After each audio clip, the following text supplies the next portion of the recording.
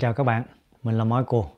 Hôm nay mình muốn chia sẻ với các bạn một cái đề tài là How to set goal and actually achieve it, là làm thế nào để mà thiết lập một cái kế hoạch gì đó và cái mục tiêu gì đó và thật sự là bạn hoàn thành cái kế hoạch đó. Các bạn, thì bây giờ với kênh lò khởi nghiệp này thì mình đã giới thiệu rất là nhiều những cái video và nhiều cái ý tưởng để cho các bạn khởi nghiệp. Và một trong những cái khó khăn của các bạn trẻ và các bạn mà khi các bạn ra bắt đầu làm á, bạn cái mục tiêu và mục đích hoặc là cái goal của bạn, mà các bạn muốn đạt á thì nó mông lung lắm. Thì làm cách nào để mà bạn có thể viết ra giấy một cách cụ thể và làm sao bạn có thể đạt được nó trong thời gian ngắn nhất và hiệu quả nhất các bạn. Thì hôm nay mình sẽ chia sẻ với các bạn cái cách mà làm sao để các bạn làm được. Thì nó có 4 bước các bạn. Thì từng bước một mình sẽ đi vào chi tiết để mà giúp cho các bạn, để các bạn có được những cái thông tin hiệu quả nhất. Đó các bạn. Cái thứ nhất là viết xuống giấy các bạn. Bất cứ kế hoạch nào, bất cứ cái mục tiêu nào các bạn muốn mà phải viết xuống giấy. Ví dụ như anh chị em đang làm YouTube thì phải viết xuống giấy là bao lâu tôi sẽ bật được kiếm tiền. Và điều kiện bật kiếm tiền là phải có 4.000 giờ và 1.000 subscriber, 1.000 người đăng ký các bạn. Thì đó là cái trở ngại. Thì làm sao mình đạt được cái trở ngại đó? Và có những bạn khác ra khởi nghiệp á, thì cái mục tiêu đầu tiên của bạn đó là kiếm được 100 khách hàng đầu tiên. Thì bao lâu là bạn kiếm được 100 khách hàng đầu tiên? 3 tháng, 6 tháng hay 1 năm là kiếm được 100 khách hàng đầu tiên. Thì bạn phải tập trung vô cái mục tiêu của mình. Rồi mình sẽ hướng dẫn cho các bạn từng cách một, làm sao để chia nhỏ nó ra. Chia nhỏ để mà trị các bạn, chia nhỏ ra để làm sao mình thật sự là mình đạt được cái điều đó. Đó các bạn. Thì cái thứ nhất là các bạn phải viết cái mục tiêu đó ra. Bạn viết ra tờ giấy, bạn tô xanh đỏ tím vàng rồi tất cả mọi thứ bạn thích, bạn viết vô đó. Rồi không những viết ra tờ giấy đó không mà bắt đầu mình ngồi xuống mình vạch kế hoạch ra các bạn. Viết xong bắt đầu mình chia nhỏ ra. Ví dụ mình nói trong vòng 3 tháng đi. 3 tháng phải đạt được 100 khách hàng hoặc là 3 tháng bạn bật được kiếm tiền. Thì bây giờ làm sao? Thì phải chia ra những cái nhỏ nhỏ. 3 tháng thì nó gồm có 90 ngày. Cho là 100 ngày đi, 100 ngày thì chia những cái nhỏ ra, ví dụ như 1.000 sub và 3.000 giờ, 4.000 giờ thì 1.000 sub mà chia 100 ngày thì mỗi ngày 10 sub.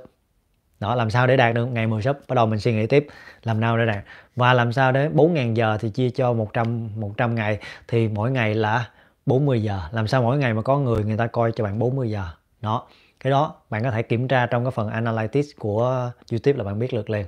Rồi còn nữa, cái nữa là cái phần ví dụ như bạn đặt mục tiêu là có 100 khách hàng đầu tiên trong 100 ngày. Ok, thì làm sao mỗi ngày bạn phải kiếm một khách hàng. Đó, các bạn phải phân chia nó ra một kế hoạch gọi là trung hạn, dài hạn và ngắn hạn. Đó các bạn, khi mà ngắn hạn mỗi ngày bạn phải tập trung như mỗi ngày phải kiếm được 10 subscriber thì bạn phải tìm cách đi giao lưu với người ta, tìm cách đi lây lan ở trên mạng xã hội, tìm cách nói chuyện với người ta, rồi tìm cách coi người này giúp đỡ, người kia giúp đỡ, rồi bạn qua bạn coi kênh người ta, bạn comment cho một cách gọi là có tâm một chút xíu, coi cho họ rồi comment. Đó, thì như vậy thì bạn sẽ được mỗi ngày 10 sub thôi các bạn. Rất là dễ. Khi bạn làm cái việc gì đó, bạn phải coi video cho người ta đàng hoàng, chứ không phải vô mới sẹt mấy cái rồi đi ra, không có các bạn. Vậy nó không có tác dụng gì đâu. Bạn phải thật sự là có tâm, bỏ cái tâm vô trong đó, coi và bình luận một cách chân thành, rồi giúp với họ trả lời những cái tin nhắn nếu mà bạn biết cái chủ đề. Nhớ là đi coi cùng chủ đề nha các bạn.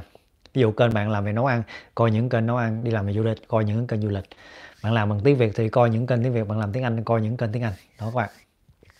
Rồi, cái thứ nhất là phải viết ra, và thứ hai, viết ra xong phải để, không phải nhét vô trong túi rồi cất, không phải bỏ vô trong nấu nước uống để mà 7749 ngày, không có các bạn. Viết ra xong rồi photo nó ra nhiều bản, bắt đầu dán lên màn hình computer, dán lên cửa, dán trên cái tường. Làm sao để mà bạn đi đâu bạn cũng thấy cái goal đó, đi đâu cũng thấy có mục tiêu. Cái đó mình phải đạt được, mỗi ngày mình phải đạt được, ngày nào mình cũng phải nói trong đầu tôi phải đạt được cái đó, tôi phải đạt được, không phải nói trong đầu không. Cái đó là phương pháp từ kỳ ẩm thị mình đã hướng dẫn cho các bạn rồi, là bạn phải tin là mình đạt được, rồi bắt đầu bạn mới kế hoạch bạn đi làm từng bước một. Rồi sau đó làm gì nữa bạn? Nhìn vô những cái mục tiêu đó, bạn nhìn vô đó, các bạn làm theo. Nhìn vô đó, ngày nào bạn cũng thấy là nghĩa là bạn phải gọi là mắt bạn thấy cái điều đó, rồi bạn phải thấy cái mục tiêu, cái goal đó mỗi ngày để cho bạn không bao giờ quên. Tiếp nữa các bạn, tiếp nữa cái bước thứ ba là sống với nó.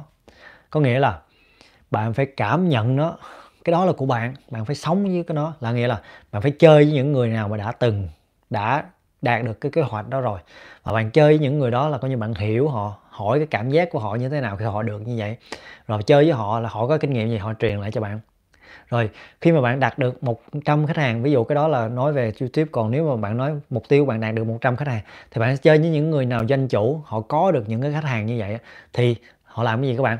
Thì có nghĩa là bạn có được những cái người bạn như vậy, những cái người đồng nghiệp tương lai như vậy, thấy người ta chơi với người ta rồi bắt đầu học hỏi cái cách người ta làm, học hỏi cái cách mà để người ta truyền đạt lại cho bạn cái cách bạn sống với nó. Nghĩa là bạn sống ăn ngủ gì cũng với có cái mục tiêu của mình đó các bạn.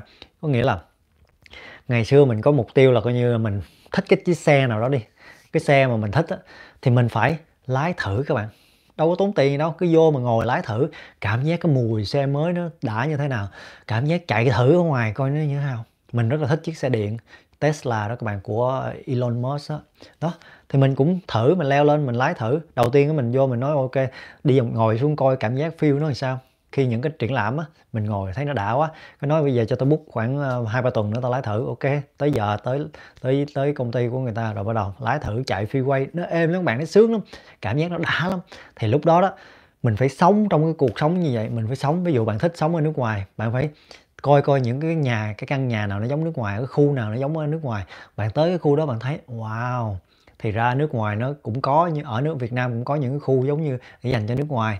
Rồi bạn tới những khu đó bạn cảm giác là bạn đang ở nước ngoài, thì lúc đó bạn có động lực để bạn đi ra nước ngoài, bạn nỗ lực để bạn nhập cư ở nước ngoài, bạn nỗ lực bạn sống cái cảnh của nước ngoài, bạn muốn phấn đấu như vậy mới có động lực được các bạn.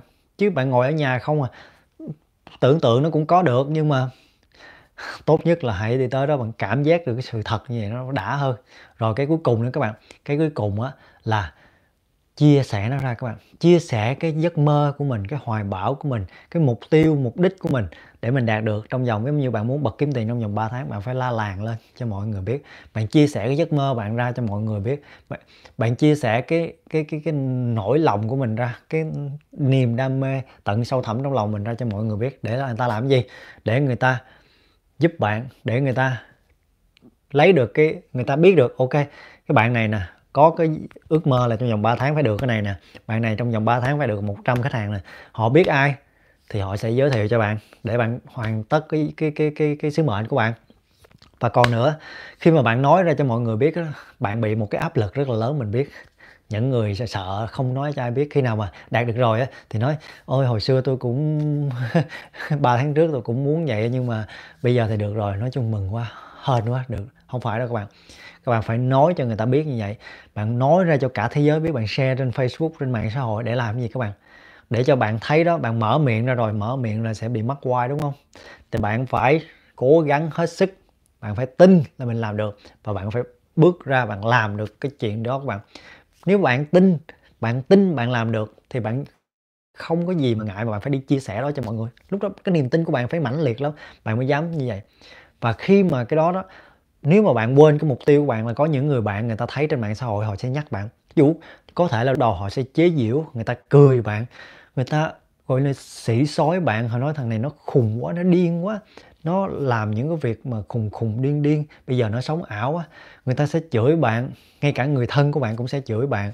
Và khi mà bạn đi ra khởi nghiệp đó các bạn, người thân của bạn luôn, hoặc là những cái người nào mà người ta không hiểu bạn, người ta sẽ chửi thằng này khùng quá, đang làm công ăn lương, lương tháng lương một tiếng đồng hồ 50-70 đồng, tự nhiên nó đi ra khởi nghiệp chưa chắc nó kiếm được cái số tiền như vậy, rồi nó thế 37-41 ngày nó cũng bị dẹp tiệm mà đó, người ta lại trù ẻo rồi này nọ các bạn. Rất là nhiều người ở ngoài kia người ta sẽ vùi dập bạn, phải đè bạn xuống như vậy để người ta tôn vinh cái ý kiến của người ta lên, để cho bạn thấy là bạn đang đi lầm đường lạc lối và khuyên bạn nên trở về với công việc làm công ăn lương các bạn.